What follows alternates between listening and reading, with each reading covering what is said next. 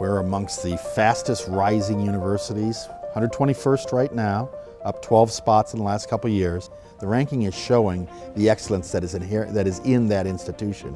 And that's why this rise from somewhere in the 130s to 121, that's really meaningful. This university is red hot. The interest in it is immense. We had 27,000 applicants for 4,500 slots last year. We had 88% of the incoming class sign up for Fly-In 4. Greatest problem we face in higher education is the level of debt that our students are taking on. So the whole focus of Fly-In 4 is to shorten the time to degree. We give everyone a 4-year plan.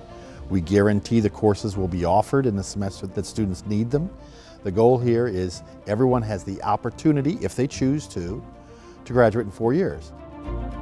Higher education is a people business. It is about students, it is about faculty.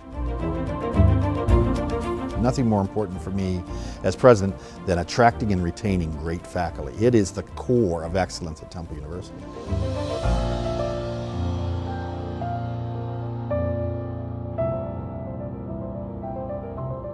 Last year our research expenditures were $230 million. They're likely to be higher this year. Well, you need facilities. 2 things you need to do research.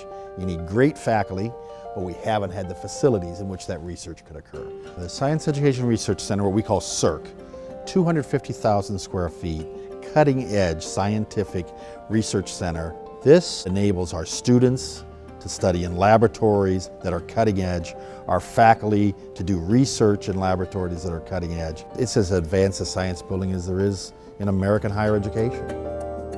Over the last 5 years, we've generated more technology transfer revenue than we did in the previous 20 years combined. This is how research changes lives, is you're actually creating products that are patentable, that are licensable, that are usable, that become industries. Our mission is to provide excellent education to a wide range of talented, motivated students. 2015 is the first year we will offer what is being called the Temple Option, which allows students that are applying to Temple University for admission in the fall of 2015 to either submit their standardized test scores or they can answer a set of essays in lieu of standardized test scores. So if we're going to make universities open to all students, we need to have a pathway to higher education that also serves those that don't necessarily test well, but still have the ability to succeed in college. That's what the Temple Option does. We're looking at what does learning look like in the 21st century. It's very technologically oriented.